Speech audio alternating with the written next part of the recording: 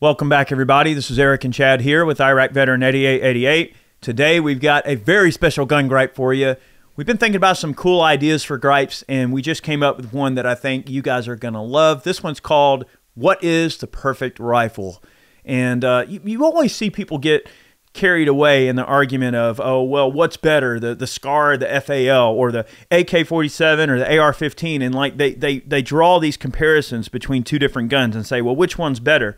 We're going to try to dive into this adventure from more of a perspective about what features would we want in the perfect rifle, right? What type of action, so on and so forth. So we'll get into this and try to kind of go about it with some interesting nuance. So join us here for this discussion, and I really expect you guys to send me some comments down below and let me know about what you think the perfect features are in the perfect rifle for you. Also, make sure that you are following us over on Twitter at Iraq Veteran 8888, because we do a ton of Twitter polls, and I actually just submitted a question here on Twitter, and we asked a lot of our Twitter followers to tell us what their perfect rifle is. So we're going to share some of those with you here towards the end of the video. But before we get started, I would like to thank our friends at Sonoran Desert Institute for supporting our videos. If you're looking for a career in gunsmithing, they are definitely your go-to group of people for distance learning. They got some awesome instructors, great curriculum, great financial incentives, good programs for paying for school and everything like that. They've even got a drone program, reloading programs. So if you're wanting to get involved in the firearms industry, check them out. SDI, Sonoran Desert Institute. Tell them we sent you. Great group of people, and a big thanks to them for supporting our efforts here in the 2A realm. So, interesting question that we're posing here, and it's a loaded question, isn't it? The perfect rifle does not exist. Goodbye. Well, yeah. I mean, you always hear people talk about features, or they compare certain guns to each other. But what if you kind of said, hey, well, what rifle kind of has most features that you would consider to be a good feature?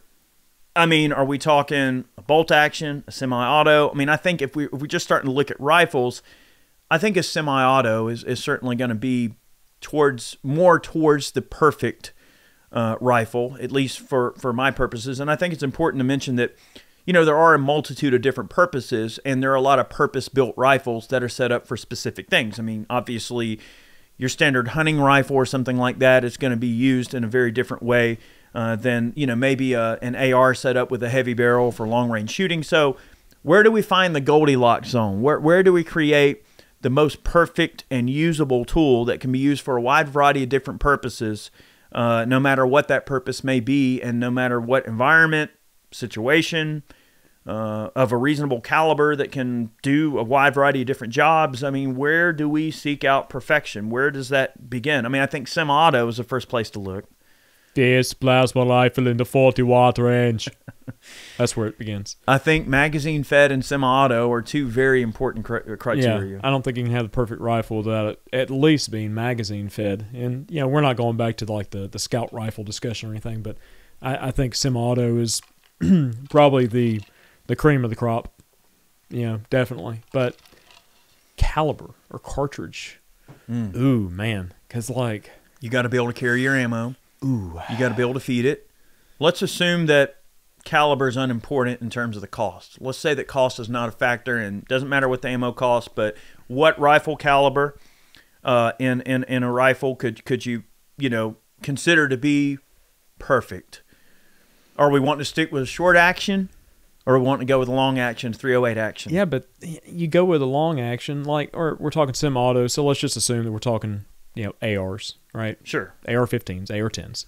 All right. All right, so AR-10 or AR-15? Heavier, more recoil, Some would say temperamental. Heavy, temperamental, ammo's heavy. You can't carry as much for the same weight. But in most situations, do you really need all that 3.0 hate? Do you really need it? I am partial to 30 cal in some situations. Now, if I was going to use an AR for deer hunting, I probably want to go ahead and have a large frame AR, maybe in like a 6.5 Creedmoor would be kind of cool, or a SCAR in 6.5 Creedmoor. We've discussed this before in other videos, but again, this is a rifle that needs to be universally perfect So I think a short action, because so many cartridges can be put into a short action that are still very viable, like 6-ARC, for instance, right? You know, Chad did a video on a 6mm AR that actually went kind of crazy and got a lot of views. That particular video did very well. And then, of course, we saw the 6-ARC come out, which is a semi-spec version of the just for argument's sake, let's just say it's a SAMI specification version of the 6mm AR. But the 6-ARC, you still get some good range, flat trajectory, good bullet weights, good penetrating power on game. You could probably take out a reasonably decent sized critter with good shot placement for hunting purposes. Obviously, two-legged game, 6-ARC is going to be a pretty nasty pill compared to, you know, the lighter weight of the 5.56. So I'd say 6-ARC is maybe a nice Goldilocks zone where maybe you're not in a long action 6.5 Creed or 308 AR that's heavy, but you're also not limited to the lightweight capabilities like a 5.56 that might have some limitations compared to something like a 6. Yeah, ammo availability is kind of one of those things. I mean, you know, what's out there now, it's okay. I've shot some of it. Yeah. But again, let's just say that ammo is not really a consideration. Yeah. Price, availability. This is just more about, hey, if it could be perfect, what would it be? Well, I think would you say that would be the perfect caliber? It's definitely like it's packing the most. Well, the 6AR and the 6-ARC, they definitely pack the most potential into the short action AR, as far as like you mentioned, you know, the heavier bullet weights, flat shooting, high BC projectiles, you know, reasonable capabilities, like terminal capabilities at close and long range over like 5.56, let's just say. I mean, that's what we're comparing here. I think it is like maximizing the potential of that action. But you run into complications, okay? Gas system lengths usually need to be a little bit longer. You know, dwell times need to be tuned a bit. You know, the buffer weights and buffer springs need to be tuned for proper operation. You know, adjustable gas blocks would really need to be used, because that after dealing with the 6AR for so long, it's very temperamental and it requires a very specific setup. It's not quite so plug and play like a 5.56 is.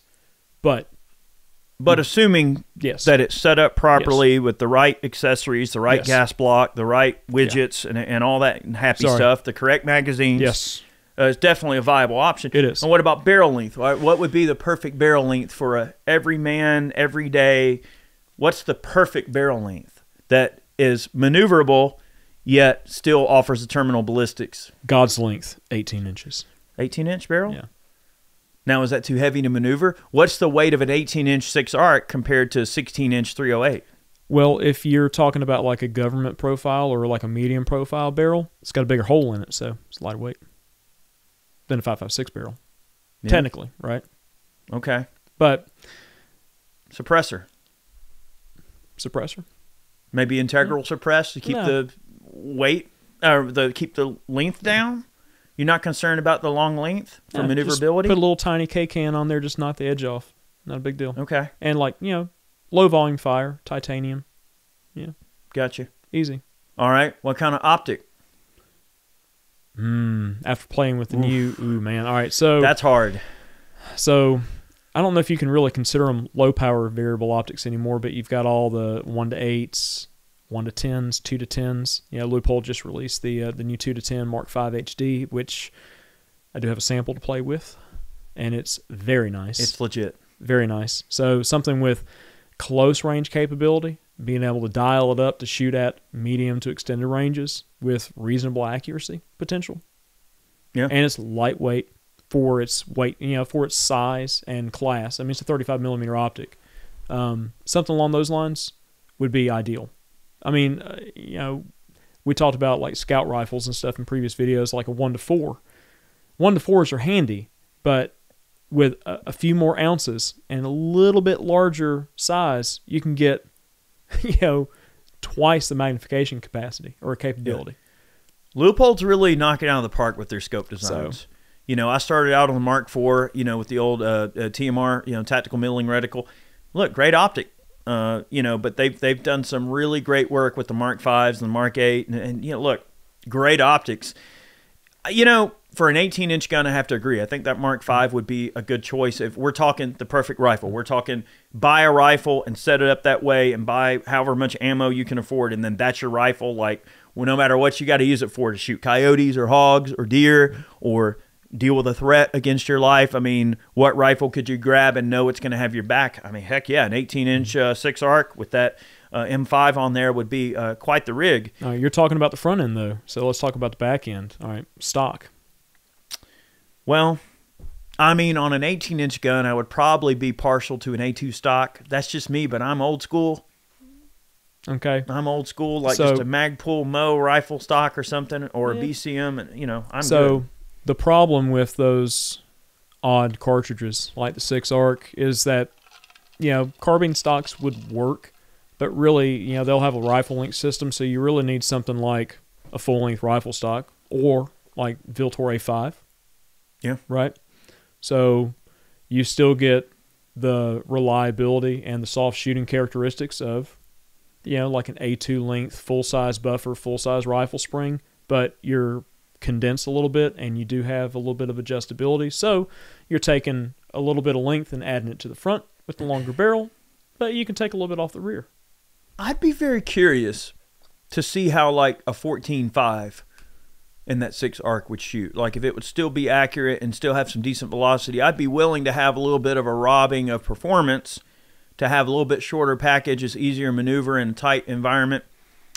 But then having the rifle length stock does limit you a bit. Now, I have a lot of rifles set up with the full length A2 stock, and I don't mind it. It doesn't bother me at all, you know, but I know that some folks might want something more compact, so that might be a limiting factor. So I suppose just from a general perspective of what is the perfect rifle, we can discuss features. I mean, I think that the perfect rifle should have a folding stock. Now, that's one difficulty with the AR. Now, you have things like the Law folder and the Sylvan Arms folders, and I know Stern Defense makes some really cool stock mechanisms, like their rapidly, detachable stock and their folding mechs and things like that. So it's not like you can't fold an AR, but there's something about it just, I don't know. I like how an FAL is set up with the Paratrooper stock. I like the SCAR with the folding stock. So that's one area that the AR system kind of loses some points. I do like the folding stock, and I feel like the perfect rifle should have a folding stock. That's just me. I mean, to a certain I'm degree. partial to them, but that's just me. We're talking about an AR style, you know, upper, lower, right? So you're kind of a traditionalist with A2 stock. Well, I'm kind of a traditionalist with the entire setup. Sure. You know, Yeah, why have a folding stock if the original gun didn't? Yeah, I mean, the FAL, folder, okay. AKs, under folders, side folders, okay, because they don't have a buffer system. But why try to take, the classic and dependable, reliable, and, let's just say proven design of the AR and the system that operates on, and start adding all these who's its and what's its to it, and adding components that you're adding stuff to the pile that could fail. More parts, more things to lose. Mm-hmm. There's a new bolt carrier group out that I saw that's like basically cut in half. I don't remember who makes it, but it's got a dual recoil rod system in it, and it basically gives you the ability to put a plug on the end of the receiver and then just put a folding mech on it, and you don't have a buffer and spring system. But I've seen some not so good things, and we about always, reliability. Yeah, we always joke about Tim breaking everything, Military Arms Channel. But he's he's been having some issues with it. I haven't had a chance to try one, so I can't really say anything. But it's like you're really trying to reinvent the wheel. You start adding crap that wasn't originally in the design. It starts to throw a wrench in. Or taking things away. I mean, the buffers or the carrier is a very specific weight, and the buffer is a specific weight. The spring is a specific tension, all to make that system operate harmoniously. Sure. And you start taking weight off, adding tiny springs, and it's like, not so perfect. Not so DI or piston? Oh man, I know that's a look, we don't have to jump completely down that rabbit hole, but we're trying to kind of break down features. Like, would it be a piston gun or a DI gun? Well, Eric, the piston operation of the AR-15 is technically, or the DI operation is technically a piston. It's a hybrid operation. piston. Yeah, It is yeah, technically yeah. a piston operation. Yeah. I'm talking about the top component. So, for ease of use, DI. DI. I But, agree. You know, for And they're cheaper. they are. So for less weight, DI, reliability, both systems are uber reliable. You do have more components in pistons usually, so you do have some added weight. You could probably run a piston dirty a lot longer. You can. The Especially action, if you're running suppressed. yeah, That's the, going to add the some. action will definitely stay a lot cleaner. Also, in my experience, just doing suppressor metering over the last several years, pistons are quieter at the ear, especially on ARs in most cases. There are some guns that have obscene piston pop and they are just crazy loud, like Scar, AUG, but ARs with a properly tuned piston are very, very quiet at the ear, and there's a substantial and noticeable difference on the ad ear measurements. So for you suppressor guys out there, but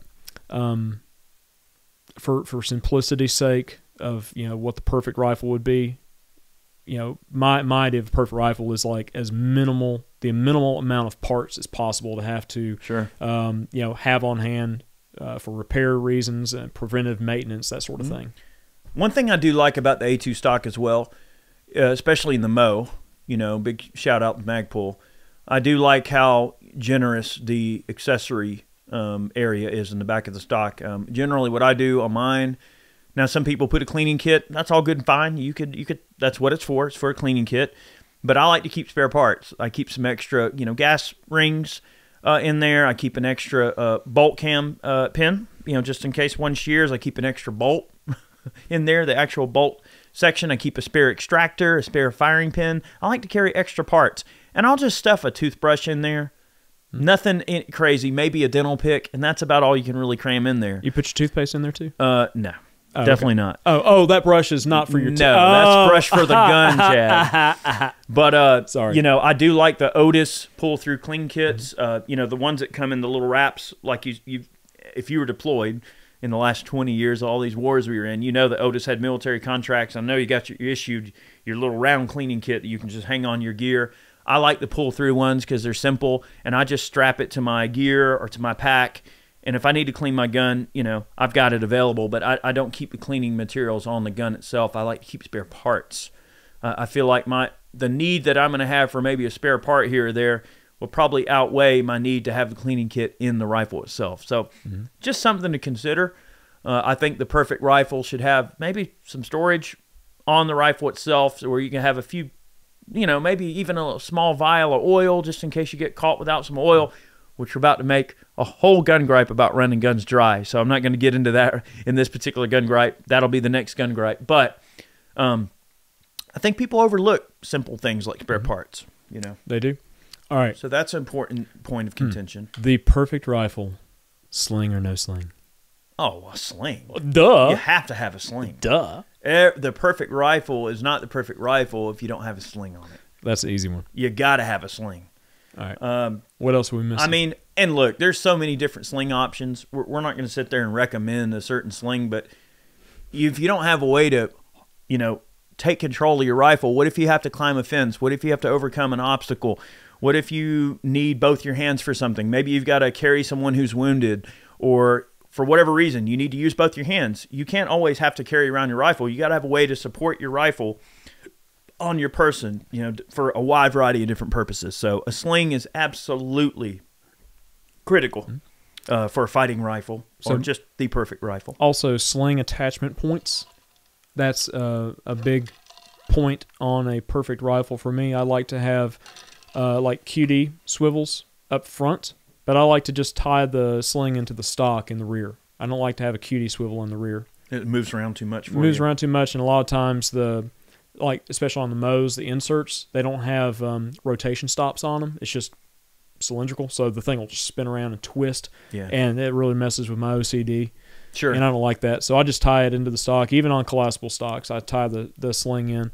But up front, I like to have a sling point right ahead of the barrel nut for just dropping the gun on your chest and having the muzzle pointed down. I like to have one up front too for shoulder carry. Or if you're trying to like offhand a long range shot or something, you can put that sling up front, tie your arm in, and get a little bit more support. A big shout out Stability. to Chad at Flatline Fiber Pro. If you check him out, he's got some awesome slings. We run a lot of the Flatline stuff, and he also makes the wraps that we use on a lot of our Ear Pro. One of the Ear Pro wraps that he makes has this really nice kind of like little HK style MP5 sort of clip that you can clip it on your gear. Really good stuff. It's also got a Velcro name tag for your Ear Pro, so check them out. Just a quick shout out for Chad, and good guys over there. And also, was it Neomag that makes those magnetic sling wraps? I think those are super important. Like, if you're going to stage your gun, for instance, in your vehicle, all right, you don't want to have the sling just hanging around where it can get caught on something. If you do have to grab it in a hurry, you don't want the sling getting caught on something, and now you're screwed, right? These Neomag magnetic wraps, you take your sling and you kind of wrap it up, double it over, and you magnetically, it's got a neodymium magnet, and it just holds the sling in place flat against the gun. If you need to deploy the sling, you just grab it, pop it, and the magnet pops loose, and now your sling is loose. Yeah. It's also convenient for storing your, lots of your rifles in your gun safe. If you want to have your slings on there, it keeps the slings from getting all wrapped up on all the other guns in the safe. So it's a good way to keep the slings managed so that you can stack those guns in nice and tight and keep them in your safe where they're secure and not have them all getting caught all over each other and stuff. So that's important to consider. It's like, what, a $20 accessory? Yeah, they're not very bad, expensive. Right? And they're just Velcro too. Yeah. So, you Velcro it on, and then it's got magnets to hold your sling in place. It's a pretty ingenious design. I wish I would have come up with it. But like you're talking about Ear Pro wraps with the HK hook on them. If you would keep those clipped on your belt, you'd remember them more times when we went to the range. Yeah, for real. Film. So, all right, sling. I mean, absolute necessity. All right, so illumination. A light. Illumination. I'm glad you thought about that. Yeah. You got to be able to identify your potential target. I mean, well, that's if you're going out at night. I mean. Yeah. I think a flashlight's a super important thing. Now, I'm going to sit here and say that on an 18-inch gun, now you're getting into the territory where you're beginning to add some heft by putting a light on an 18-inch gun, especially you're already hanging a can off the end. So at that point, does the gun become a little more cumbersome, less perfect? Again, I'll go back to that barrel length. Now, would 6 arc be... would it be practical in a 14.5 or 12 inch, or like a shorter barrel length like that? Look, I'll amend my barrel length to better accommodate your needs. Right. So I'm not saying that an 18 inch isn't good, because velocity is great, and especially in that 6 arc, if you're trying to wring the maximum amount of velocity out of that rig, out of a short action, then certainly having the longer barrel length is a way to accomplish that. In shorter barrels. But my worry, if we had a shorter barrel, maybe a collapsible stock, you can get it a little more compact, perhaps some form of folding mechanism, or an action that has a folding mechanism. Like, what if you had a short action SCAR in 6 arc with the folding stock and like a little 12-inch barrel? Like, now you're talking. That's more my speed. Like, I like compact, Tiny. I mean, like, most altercations occur at closer range, do they not? Yes. So it's like, in my mind, don't get me wrong, I want to be able to send a 6 arc pill 500-600 yards, but I don't know. It seems like in a perfect world, I want to be fast and have the ability to maneuver at closer range. But that maybe it's just a difference in, I suppose, opinion. But I think the perfect rifle should be something that can be compact, but also still have a little, ability to reach out there a bit. Look, I love the Daniel Defense Mark 18, the 10.3. Hey, it's a little lightweight medicine for longer range, but boy, in a close in match, that's a nice handy little rig that can certainly, fulfill a wide variety of different situations. But I would be curious to see how a 6 arc performs in a shorter package, like a 14-inch barrel, folding stock, like an action that could accommodate something more like an FAL. like maybe the Robinsons. Mm-hmm. You Yeah, know, the XCRs. Yes, those are cool. Mm-hmm. The XCR, you know, maybe an XCR and 6 arc with a shorter barrel and that folding stock mechanism. It's got more of an FAL style action, adjustable gas system. See, now you're kind of getting. I mean, I love the FAL. I love the SCAR. So you're getting into something that sort of marries some different components, you know. Well, then you're just getting into, well, if you're getting into the Robinson, you're getting into something that marries like all of the top guns into one, you know, package, Yeah, more or less. I dig And it. that gun did compete with the SCAR for that program. Now, as I recall, our range video that we did on it, that the thing shot great. Mm-hmm. I mean, it exceeded all of our expectations. I don't understand why the SCAR was picked over it, because I think it's a superior rifle, but I think it is too. I don't know. I may have to amend my previous thoughts of an AR. Ooh, man. I mean, that XCR. Robinson is a pretty sweet setup. He does them in pistols and SBRs. Mm-hmm. It's just interesting. Like when you're exposed to so many different gun designs, you start to see little things about all of them that you like, and then you also identify some things you don't like. Right? Like, you know, the AK is cool. I do like it, but it has its inherent accuracy issues, right? You know, the barrel flexes a lot. That's a common complaint. They string a lot. The handguard design, you know, the way that the furniture is hung on the gun, all the pins and stuff they have to put in there, it just doesn't really help with the accuracy, right? Especially as the guns heat up, they start to whip around a bit, and it's just a known problem, right? Plus, the intermediate cartridge, there's so many little things that you can point to. Now, like in its day, was the AK a very useful setup? Of course it was. Is that to say the AKs aren't useful now? Of course they're useful. They're still in use everywhere. Again, it's a time-honored argument that we're not going to get into in this particular video. But the point is, when we learn more about guns and we shoot a variety of different rifles over the years, you kind of learn like what you like and what you don't. And I always go back to like the SCAR. There's things I don't like about the SCAR. I'm man enough to say that's my gun. I can say what I want about it. There's things I don't like about the SCAR. But holistically, from a grab-and-go perspective, would I trust my life to my 17? Oh, buddy, you better believe it. Now, That thing is a jackhammer, and it is accurate. and one thing I've never seen is, I'm sure there's probably one out there, but I've never seen like a mud test or, you know, environmental test on a SCAR or like a Robinson, you know, or anything like that. But I know like the most popular AR test and AK test, you know, in range, you know, Ian and them over there did one, and like That Joker's crazy, ain't he? Yes, they're out of their minds. But like the AR is a closed system, and the test proved the legitimacy and the effectiveness of that system because it still ran. Yeah, the You AK know, ate its lunch. Yeah, FAL and 14s, they all do the same thing. They're not a closed system. You can't close that port cover. You don't have tight tolerances between the bolt carrier and the upper receiver, Yeah. you know, to be able to keep all that crud out of there. Mhm. And the DI system, all that gas comes back into that bolt carrier and blows that crap out of there as the original intention of the design. It keeps it clean. It's like Self-cleaning. self-cleaning, right? And So- self-lubricating, but we won't get there.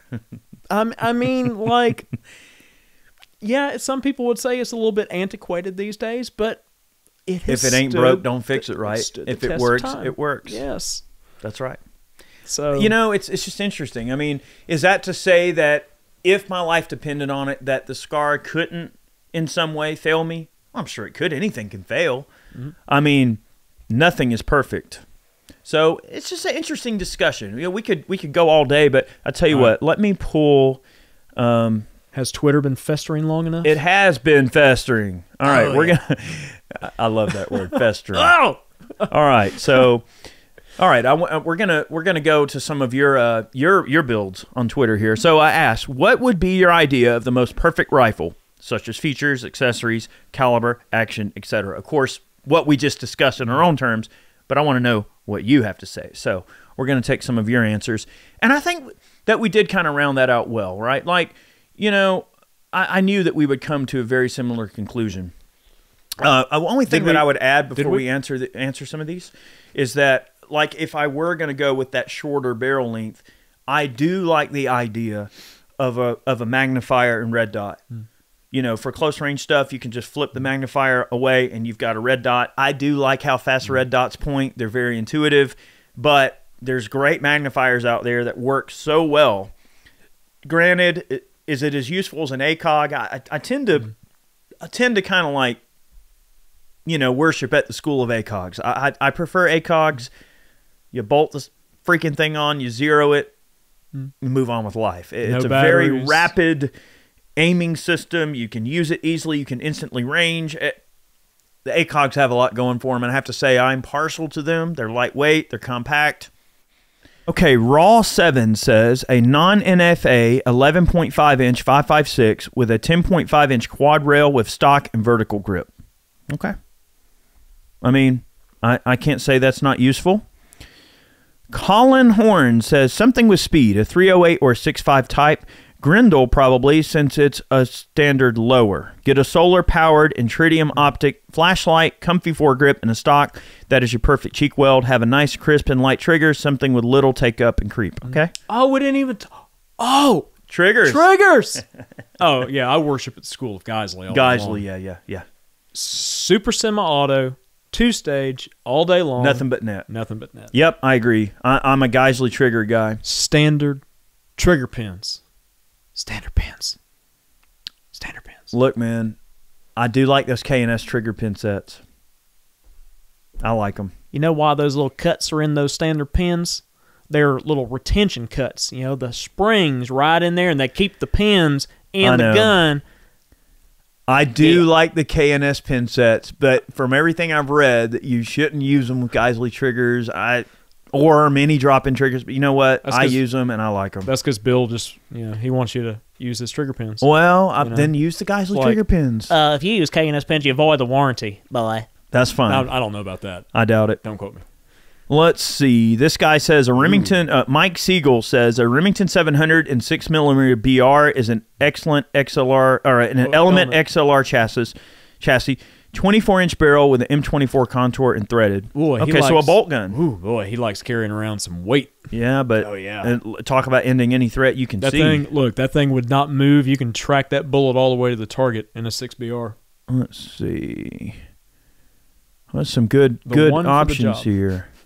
The rifle let's see. Jackie Wolf says the rifle I have because my theoretical favorite rifle is not for style but a working one. Okay. Hey. The tool you have is the best tool, right? Mm-hmm. The Dashing Rogue says a 5.56 M4A1 with an ACOG, D-ball, suppressor, and vertical grip. Mm-hmm. I concur. I'm assuming it means the Daniel Defense M4A1 that's got the pin and welded 14.5. Mm-hmm. I mean, you could pin and weld a suppressor on that. Mm-hmm. That'd keep the length pretty reasonable and still have some decent velocity. Huh. All right, this is interesting. I'm glad that we saw this one. Mm-hmm. Skeptical American says, an AUG and 6.5 Grendel with a decent trigger job. I get all the advantage of a short rifle, but with the full-length barrel. It's light enough to be defensive rifle, but with the Barnes 127 grain LRX, I can use it for hogs and deer with consistent expansion to as low as 1,600 feet per second. Okay. 6.5 Grendel, I was thinking more of a 6 arc, but 6.5 Grendel works too. And that Barnes 127, I'm sure that's one heck of a bullet. Rob Warnock says an M16A2 with an M204. Okay, a 203. All right. 7 PRC and an AR-10 action. That was Big Q Yoda says that. Oh, my gosh. Okay, correct you are. All right, Private Citizen says an AK-47 platform chambered in 300 blackout. Okay. I can dig it. Daniel says a Select Fire 300 blackout 8-inch SBR with a Surefire EOTech and a silencer that can probably go as far as I need it to. If not, I will play Chutes and Ladders until a loot drop suffices. Well, yeah. I mean, it is what it is. All right, this is interesting. I was hoping we would get a comment like this. Johan Dutoit. Johan Dutoit. He says a modernized FAL with a quad rail for mounting optics, lasers, etc., and incorporating polymer furniture like the SA58, for example. I agree. In fact, I think the perfect DSA rifle in the FAL, so they do a couple of different pistol versions, but in the pistol versions, I think they have like an 8-inch barrel and a 10.5-inch barrel, but they make an SBR version with I think a 12.5-inch barrel, but they don't offer the pistol with a 12.5-inch barrel. My perfect FAL would be the Para like the para style folding, like paratrooper stock, but with the 12.5-inch barrel and a slick side quad rail, maybe an M-LOK quad rail with M-LOK accessories, so you can just put the accessories where you want. And then, of course, a modern optic mount and a barrel that's threaded maybe 5/8 by 24, so you can put all of your average, 308 bore muzzle devices on there. I think that would be about the perfect FAL. In fact, I messaged DSA about building me one, and I was going to convert it into a machine gun and play with it on the channel. I never heard back, but I'll reach back out to DSA and see if we could get an SBR 12.5, and maybe we might convert it or at least do a video on it. I think that would be a pretty epic FAL. I like the idea of a 12.5-inch FAL for sure. All right. MT said probably a shorter barrel, 16 inches or less, 7.62 AR platform, an LPVO red dot LR light laser, IR light and laser. Though I haven't purchased Nodge yet, it is coming in the future. That's a great point of consideration. We didn't consider night vision and other accessories. I mean, the nice thing about your 18-inch gun idea is that with a thermal clip-on, you could totally engage long-range targets at night or during the day, and that could really make it a truly versatile tool with an 18-inch barrel. Whereby my rig that I talked about with the magnifier and red dot, not really set up to run with a clip-on in the most traditional sense. That would be more of your D-ball territory when you're running something with a red dot. So 2 different schools of thought and 2 different uses and methodologies, but I would say a thermal clip-on is probably more universally useful than Nodge and a D-ball. Would you agree? I think so. Unless you have like the new generation thermal hybrid night vision, which...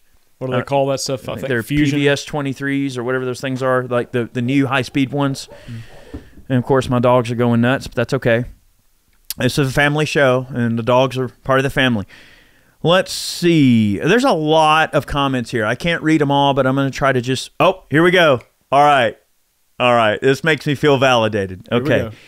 Mick said that I would go with a Robinson XCR-M and 300 RCM, 22-inch barrel, Harris bipod, and Night Force scope. Wow. What is Look that up. 300 RCM? What is that? Oh boy, I'm way behind the curve. RCM.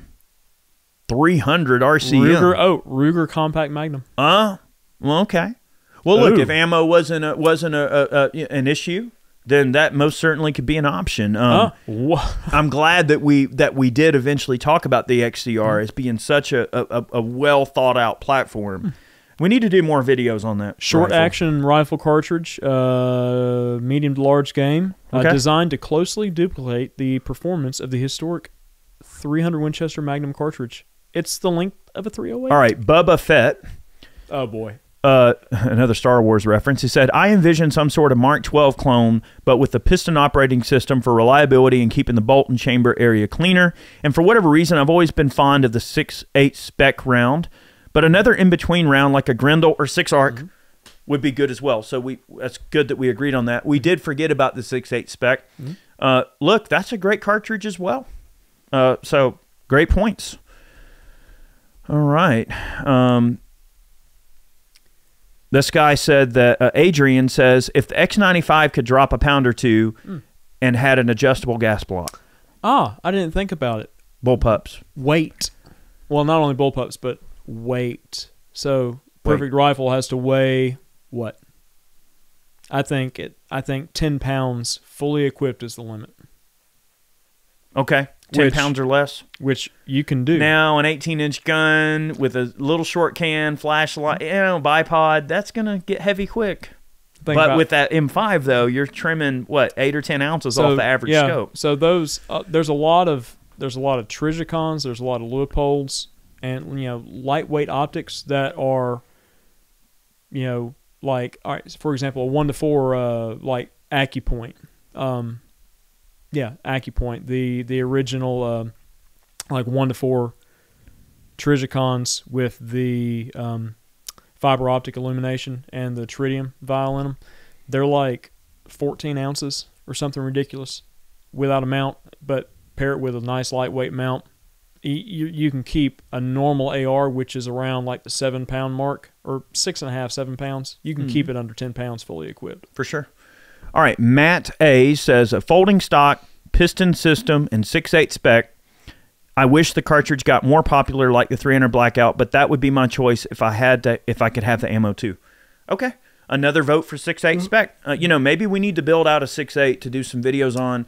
It's also worth noting that Ruger makes their Mini 30 in 6.8 as well. I don't know how common they are anymore, but I did remember seeing some 6.8s.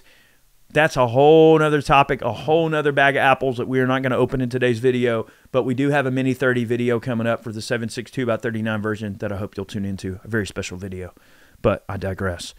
Steven says, if 6.5 Grendel had the price and availability of 5.56, an AR-15 in that caliber with an LPVO 1 to 10 would be hard to beat. I agree. Boom. I like 6.5 Grendel. I like it quite a bit. I built Brandy a real lightweight 6.5 Grendel. She loves it. We don't shoot it that much, but I probably need to spend some more time behind it. Let's see.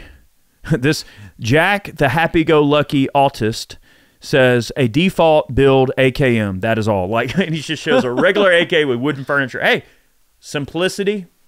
Hey, if that's what you want, by all means. There you go. Bouncy Jack. Bouncy Jack says, I'd say the Scar 17 with a Night Force 1 to 8 optic, dead air suppressor mount, because shooting with a can is just plain old uncivilized. Or shooting without a can is just plain old uncivilized. Caliber 308. Okay. Look, I love my Scar 17. I will say they suppress okay. They do have a lot of pop. They are kind of noisy, but in fact, I have a dead air mount on my Scar. And that's what I run on my Scar is a dead air suppressor. And it works quite well. Let's see. There's a lot of options, but we're not going to get crazy here. A 10-pound Parrot rifle. A 10-pound. Yeah, this person said a 10-pounder Parrot rifle. Okay, cool. Microwavable hot dog. All right. Right on. Let's see. Dan B says a 7.62x39 side-fed short stroke select fire traditional hunting stock shape, forward rail for a scout scope, and integrated bipod, built-in iron sights with a 16-inch barrel. That's a pretty specific build. Look, 7.62x39 is fine for a close-in situation, and I love shooting hogs with 7.62x39. Back before, we had all the trade restrictions with Russia, so we can't really get a lot of things from Russia anymore because of all the sanctions, but we used to get the 154 grain Wolf soft point ammunition in the 7.62x39, and I tell you, it shoots so good, and it's got a nice low tone out of a suppressor, and it slams those hogs, and it just does such a great job on hogs and deer. I've shot deer with that load too, and it works so good. All right, another vote for the Scar Heavy from Lamory Blue Bryant. All right, there's a lot of comments. I can't go through them all. Tyler Kamek says, an integrally suppressed 458 SOCOM, semi-automatic, mag-fed, Leupold optic with a bipod. Mm-hmm. Okay. I'm not a big fan of the capacity, though. You only get about 10 or 12 shots in most mags, and I kind of like having a 30-round mag at least, but that's just me.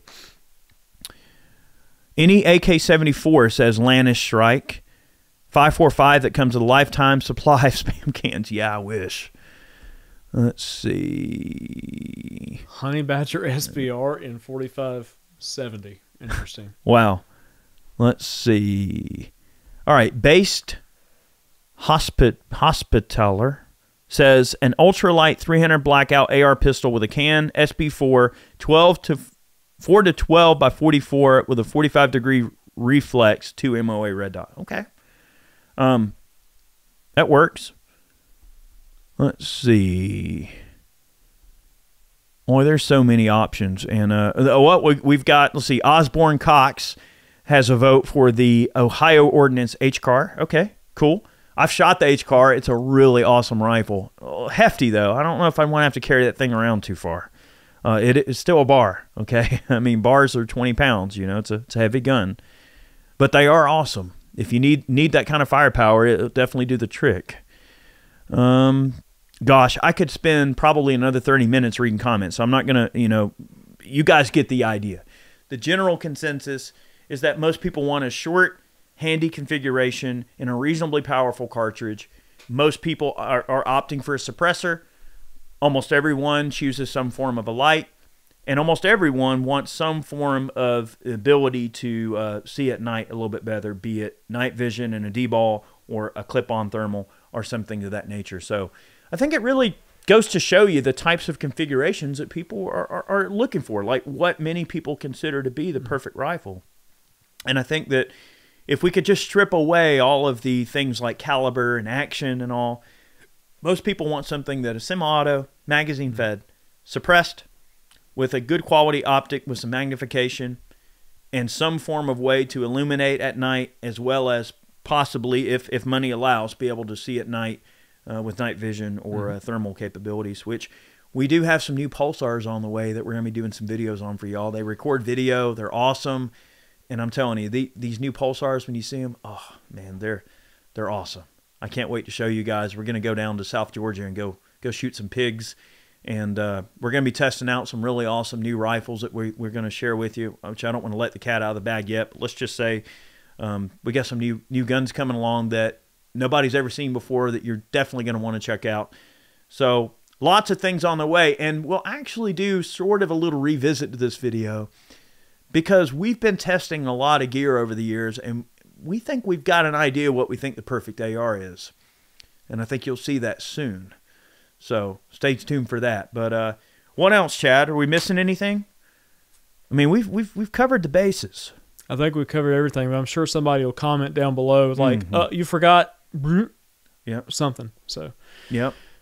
But I mean, the only thing I would add is maybe like you got to have a way to carry gear, carry your magazines.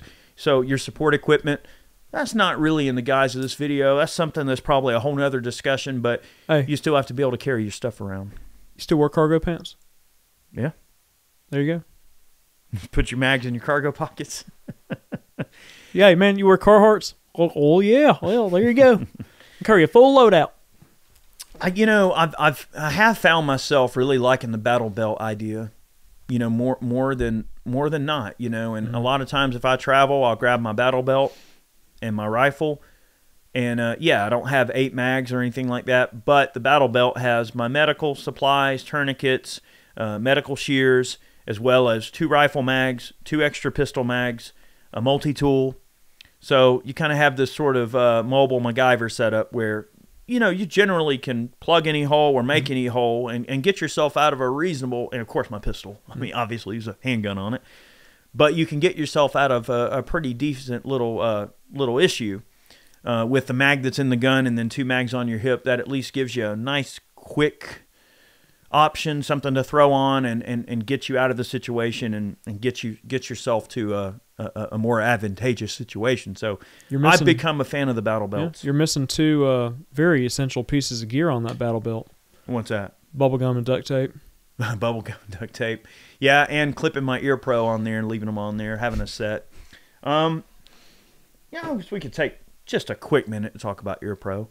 I mean, like, we've messed around with a lot of different ear pro over the years, and we got a lot of those Howard lights sitting around, and look, I've become kind of partial to the Howard lights. I mean, they work. They're reasonably priced. Yeah. I mean, I still use them a lot. I've found myself using the auto noise barriers these days. The in-ears. How are those working out for you? The first set worked out well until they didn't. You had to send them back? Under warranty, yeah. How much do those things cost? $400. Holy crap. Are those the ones that you send in the form and they fit them to your ears? No, they're not. They're not the custom ones. Those are like, dude, some of those are like you can have the custom ones made. They're like $1,000 or more. Wow, that's like buying prescription glasses at that point. These are they're electronic ear pro. You just pop them in your ears, turn them on. They've got a high setting that amplifies sounds, and then they've got a low setting that is just like wearing no ears at all. They work fantastic, but when they work. Yeah, I had an issue with mine. I sent them back under warranty. They take care of you? Yeah, got a brand new set.